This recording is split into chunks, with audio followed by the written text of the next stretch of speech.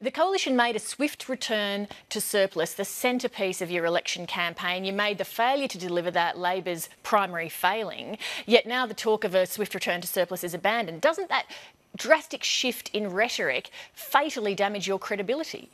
You've got to be realistic about the challenges that you face, and what is in this document is a reduction in the deficit from some 2.3% of GDP down to 0.7% of GDP over the budget and the forward estimates. But you're not addressing what I'm asking about, the change in Well, your you're rhetoric. asking me about politics, Leigh. You're asking me about politics. What I'm talking about is what is actually happening with the budget. Politics and what is frames happening with everything.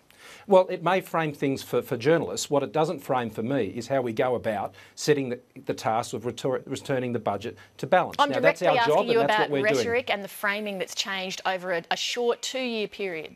Well, reality is reality, Leigh, and we're confronting reality, and we're dealing with the reality of what's happening globally and what's happening domestically. And what is in this statement today is a very sober, very honest and very patient statement which says we will return the budget to balance, not as an end in itself, by the way, but a means to an end. And the end is jobs and growth. And everything we're doing, whether it's in fiscal policy or innovation policy or infrastructure rollouts, it's all about jobs and growth.